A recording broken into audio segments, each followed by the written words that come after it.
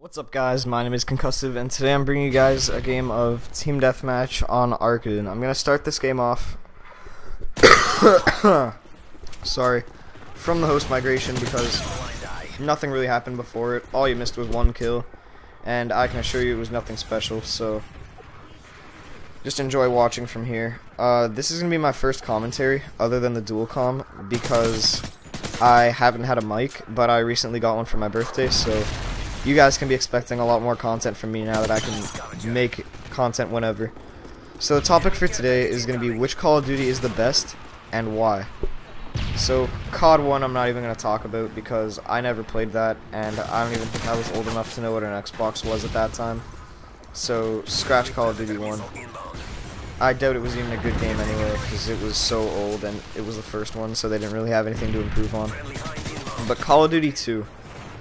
The one person who always says that Call of Duty 2 is the best Call of Duty, and I always say why, is Grizz. He always says that Call of Duty 2 is the best because it's lots of memories and nostalgia for him, and it's where his career started and took off and all that shit. And like, I can understand all that shit, like it's nice that you had a good time, and that's very sad, and you'll never have it again. But that doesn't make it a good game. Like, I like Grizz, but that's just one thing that I've never understood about him. Call of Duty 3 I didn't play. I played it very little. It was basically just Call of Duty 2 with a few better things, so I'm not really going to talk about that at all. Now the big one, COD 4. COD 4 was the Call of Duty game that I decided that I really like Call of Duty, because there really wasn't anything wrong with COD 4 that I could just say off the top of my head. Or even if I thought about it, like, I don't really think there's anything wrong with COD 4. You could use a sniper, an assault rifle, an LMG, SMG, or shotgun, and you wouldn't be overpowered or underpowered. Like, in the other COD games, like Black Ops, like, especially Black Ops, the only guns you can use are the AK-74U and the G11, and both of those are overpowered as shit. You can't snipe, you can't use a shotgun, and I guess you can use an LMG if you want, but I wouldn't recommend it. COD 4, just everything was balanced, the maps were good, it introduced so many more game modes, you could customize your class, there were so many different guns, there was actually a lot of people, they released DLC, and just all of that is what sold it for me. It was just a perfect game.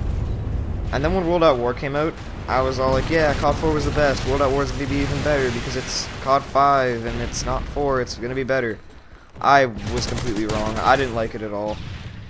I couldn't really give you enough reasons as to why I didn't like it because I didn't play it a lot, but it just didn't feel right to me when I was playing it. Like, the guns were different, the maps were different, just the overall layout was different, and it was just like foreign to me. I don't know how to explain it, but like, I guess it was a decent game, but it just wasn't for me.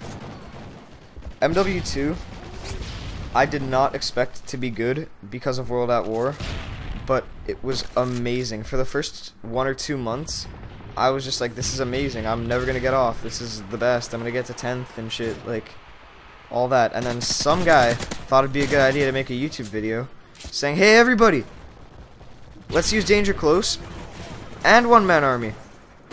Oh, mob fail right here. Yeah, didn't even see him. There you go. And what happens? A million people see that video, and the game turns to shit because all everybody can use is one-man army and Danger Close. So, there you go.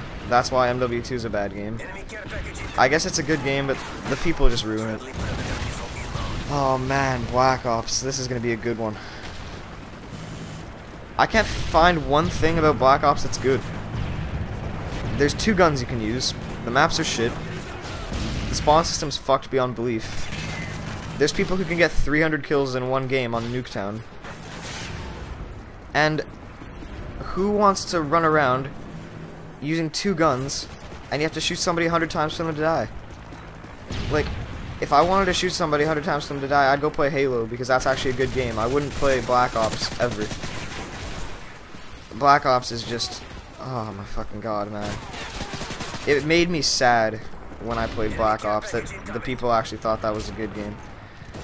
Now, MW3, a lot of people said that MW3 was just MW2.5, and I don't really think that that's a bad thing, because like there's a few slight differences between the two games, because like there has to be, But if you really look into it, MW3 is basically MW2 without the gay shit.